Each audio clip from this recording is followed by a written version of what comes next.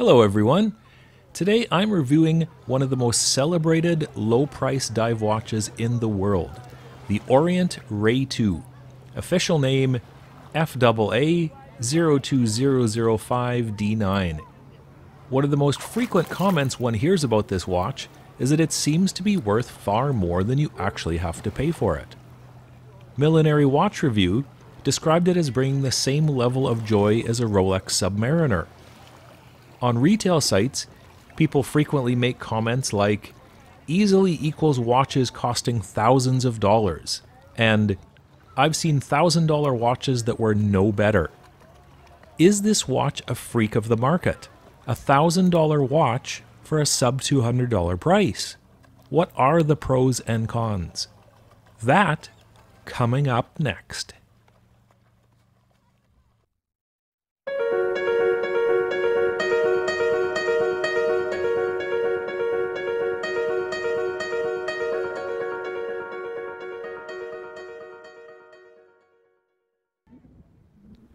Upon taking this watch out of its great industrial-looking box, one of the first things I thought to myself is, what a magnificent-looking dial. Why didn't I buy this watch sooner? It really is striking with this depth of blue and burst sunray pattern with a cobalt blue. Really hard to photograph this watch for this video because the best angles to see the dial are angles that reflect back light. So you'll kind of have to take my word for it that as great as this dial looks in the video, it looks even better in real life. Next, I noticed the hands and the dial markers. Crisp, clean, polished. They look really fantastic, and everything in the bezel and the dial is perfectly aligned.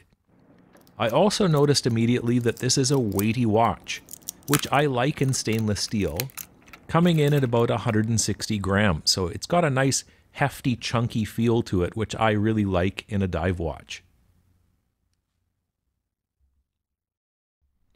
Now, before I go adoringly forward with this video, let's just get out of the way the two things everyone dislikes about this watch. First, the crown.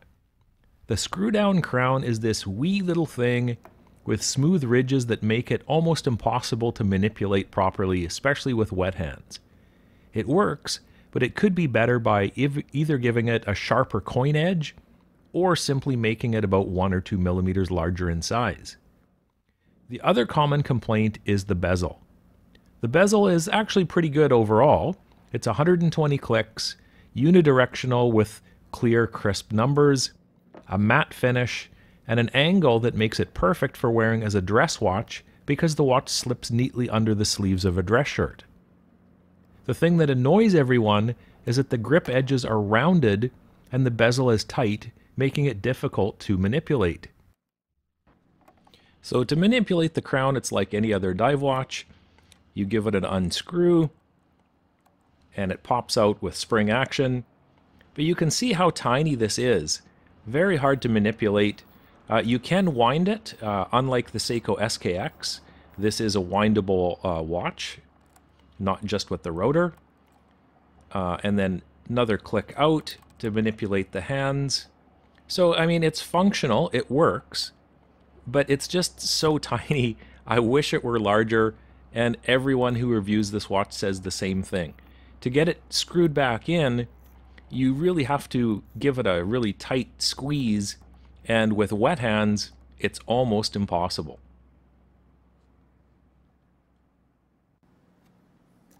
Now for the bezel action here, I'll compare it to the Invicta Pro Diver, a watch I reviewed earlier, and you can see with this coin edge how easy it is to manipulate. Nice and smooth, not too loose, not too tight, good grip, easy. In comparison, on the Orient, it's much stiffer and smooth edges, very hard to manipulate. You kind of have to push down and turn in order to maneuver it properly. Even with dry hands, it's just not easy to manipulate, and everyone complains about this. I'm certainly not the first. Now here's what the bezel is like to manipulate with wet hands. Virtually impossible. It just slips. Even if you press, I'm trying to get my thumb in there, it's virtually impossible to move. Now, you would think that after virtually every reviewer who has reviewed this watch complains about the crown and the bezel, Orient would just make the crown bigger and the bezel grippier. But Orient's always been a bit stubborn that way, and they don't change things easily. So it is what it is. Those are the two major complaints that everyone has about this watch. The case on this watch is 41.5 millimeter with a clean 13 millimeter height, which makes it perfect as a dress diver, especially with the bezel that kind of slants down at the edges. The case is made of beautiful brushed 316L marine grade stainless steel with a 200 meter water resistance. The crown guards are in the shape of a manta ray, from which the Ray II gets its nickname. The lugs nicely angled downward. If you've seen my video on large watches, you know that this goes a long way toward making this watch fit nicely on smaller wrists. So I'd say with this watch you could go down to about a 6 3/4 inch wrist and not have any problem with this watch looking great.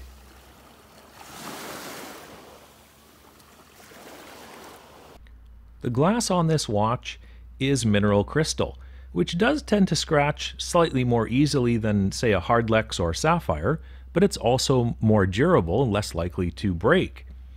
When I first got this watch, I wrote in my notes that I had a feeling that the angle of the aluminum bezel would make the bezel a scratch magnet, so I was prepared to have the bezel be wearable art after a while. But after wearing this watch for 20 days or so, I didn't have any noticeable scratches on the bezel. But the crystal was a whole different story. I've never seen anything quite like it. At the normal viewing angles, it looks fine. You can't really see anything. But if you look at it at an angle, at a particular angle under particular light, it's absolutely full of scratches. They're so small and so minute, you can't feel them with your fingernail. Like I said, they're not visible under most conditions, but every once in a while you catch an angle and you think, wow, this is really soft crystal. So I don't know if I just got a bad one, if I got one that maybe wasn't tempered properly. In the reviews online, I looked at hundreds of reviews and I can't see anyone else complaining about this, but it certainly is very noticeable on this watch. In my Invicta Pro Diver, which is cheaper than this one, that watch I've thrown it around, literally thrown it around. I've stepped on it on the beach and it doesn't have any scratches at all. And this one has many. So that's a flaw I did not expect when I bought this watch. The bracelet on this watch is pretty basic, but I quite like it. It's got this nice contrast of brushed and polished areas, and it is made of marine grade stainless steel, so quite nice that way. On the clasp it has the Orient logo, and the style of this watch, there's no diver's extension by the way, but it's a fold over clasp, so you fold it over, click it in place, and then there's the safety clasp that goes over top. To release it, it's just the opposite, so you undo the safety clasp first, hit the double push button, and it opens up. So it's a nice simple system, secure, no diver's extension like I said, but it's basic, it's good, and it works. Now it does have hollow end links, which some people don't like, but I'm okay with that. The lugs are a common 22mm size, so if you do want to swap out the bracelet for something more memorable, there are thousands of choices in this size. And just on that point, this watch looks amazing with stainless steel mesh, dark leather, or carbon fiber. I have no intention of changing this bracelet. I like the convenience of the double push button, and it's comfortable enough. And the open end links don't bother me at all. They don't rattle or make any noise. They're quite secure. The dial and hands on this watch, as I mentioned earlier, I could talk about all day. Crisp, clean, nice looking, nicely polished dial markers and hands, really fantastic. And Orient, like Seiko, is famous for the quality of its lume, and this watch is no exception. The lume is bright and long-lasting superluminova. The triangle on the second hands is quite small, so the lume on the second hands fades out relatively quickly compared to the rest of the dial.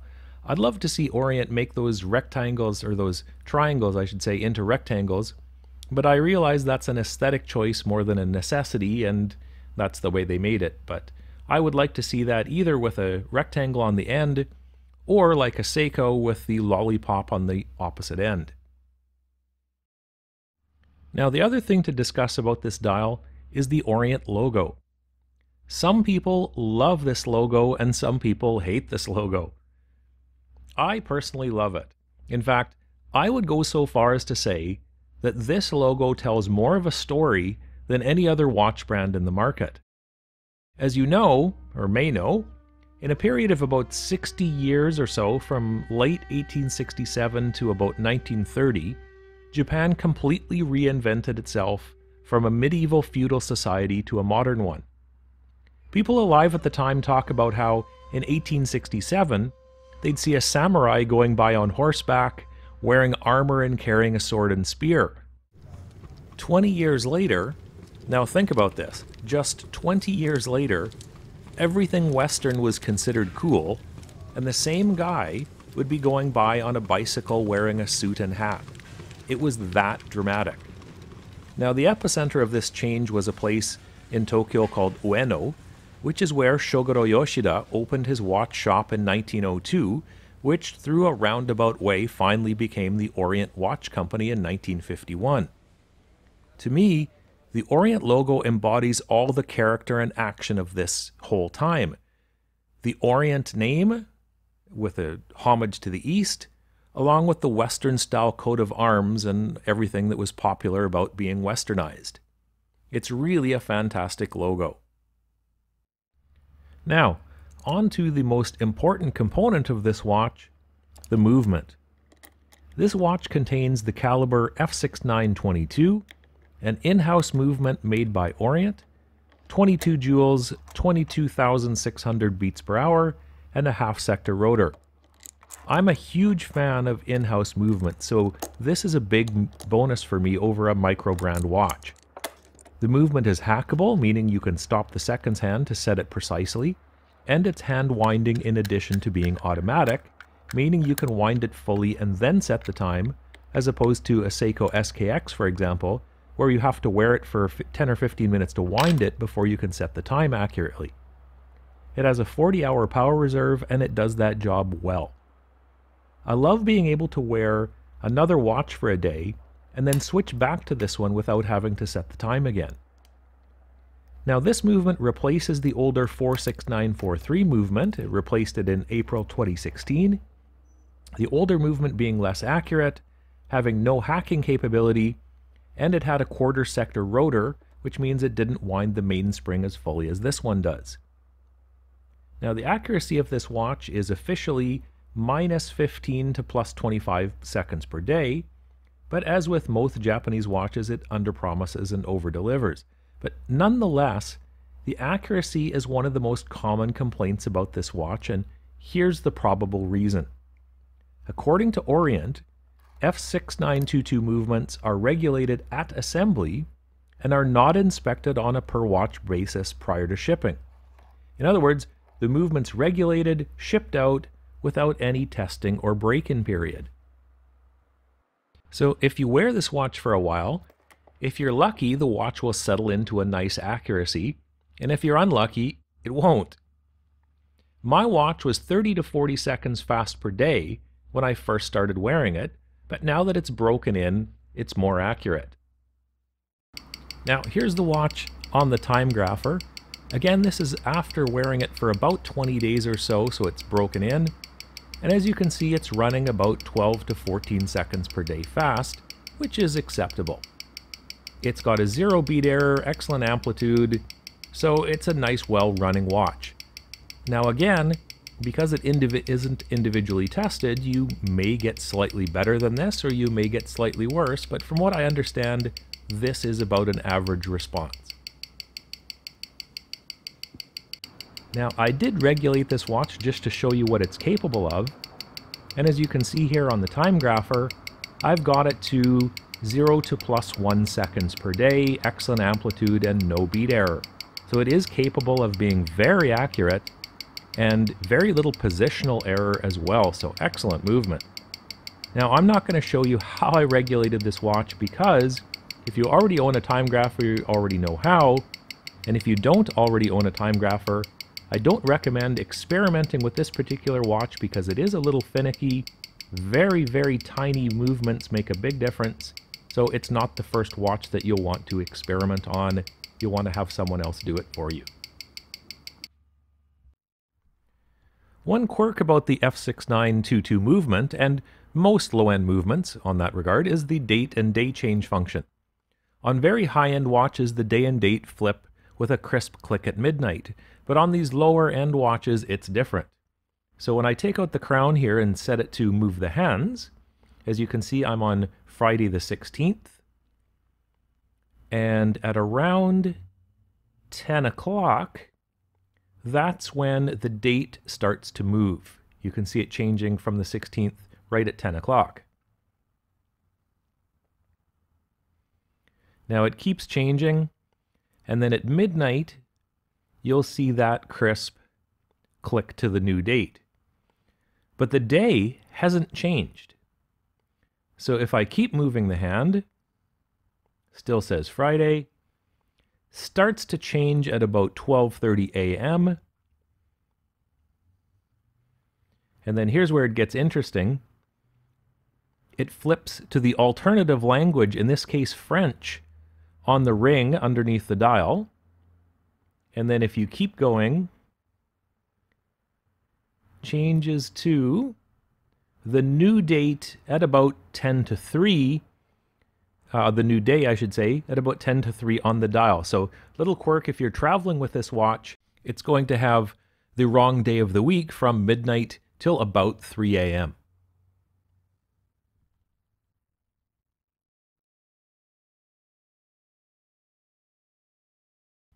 There's one other complaint I saw online that I'd like to address, and that's the spring bars, the simple spring-loaded bars that hold the bracelet to the case. Some people have complained that the spring bars are weak and can bend or break when using the watch forcefully, whatever that means. I've never had any trouble or any issues with any watch with this. In fact, it seems like a rather odd complaint. But faulty spring bars are the most common reason across several online sites for giving this watch a 1-star review. And the photos they show are of spring bars bent and mangled. I think what's happening here is people are buying this watch, which is a lower priced watch, and trying to replace or resize the bracelet themselves without knowing what they're doing and damaging the spring bars. So believe it or not, some people are giving this watch a 1-star rating due to a part that literally costs 4 cents to replace. If you do have trouble with this part, do yourself a favor, go to your watchmaker and spend 8 or 10 cents for a new pair. So what's my conclusion about this watch? Is this a $1,000 watch for less than $200? Well, the short answer is no, but it's not quite that simple. Function-wise, such as the bracelet, the movement, the case, it's about on par for the price, maybe a little bit more. Looks and finishing-wise, however, it certainly looks vastly more expensive than it is. If I wasn't familiar with the Orient name and didn't know this model, and someone said they just bought this watch for $500 or even $1,000, I'd totally believe the person and wouldn't give it a second thought. In fact, I didn't like this watch much for the first few weeks I had it. I kept looking at it and thinking, well, the hands are beautiful, but not quite as nice as an Omega Seamaster. The case finishing isn't quite as nice as a Rolex. This watch is so good looking that my mind automatically compared it to models that cost 50 times more. So once I realized that it's a sub $200 watch, I really started enjoying it. Now, the one thing that's the weakness is the glass. The scratchy nature of the mineral crystal will drive some people bonkers. So if that's you, you can buy a very similar model with the same movement, the Orient Kamasu, for about 1/3 more. Personally, I don't like the bezel on the Kamasu or the dial and hands as much. If you want something that's more similar, and also has closed end links in addition to the sapphire crystal, there's the Mako 2 USA for about $30 more than the Kamasu. Both the Kamasu and the Mako 2 are essentially the same watch as they have the same movement. Alternatively, if you like the round indices and the hands on the Ray 2 like I do, like it better than the other models, you can always buy the Ray 2 and mod it with a sapphire crystal. And in all three cases, you're going to end up at about the same price point once you're all said and done.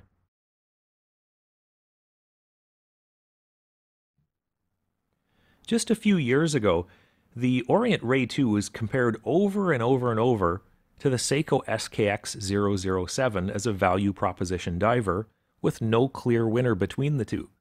Most people saying the SKX is better as a tool watch, and the Ray II as a dressy diver. But now that the SKX is discontinued and it keeps rising in price to levels where it's the same price as the higher end models anyway, and the replacement Seiko 5 doesn't have a screw-down crown, it seems to me that the Ray II is now the easy hands-down winner in the marine-grade steel category. Having said that, you could say that about the Mako 2 USA as well, and the Orient dive line in general. In the comments, I'll put links to both the Ray II and the Mako 2 for your ease of reference. And just a note, there are many more videos to come, so if you enjoyed this video, make sure to subscribe so you don't miss out. Well, that's my review of the Orient Ray II. I hope you enjoyed it, and I will see you in the next video.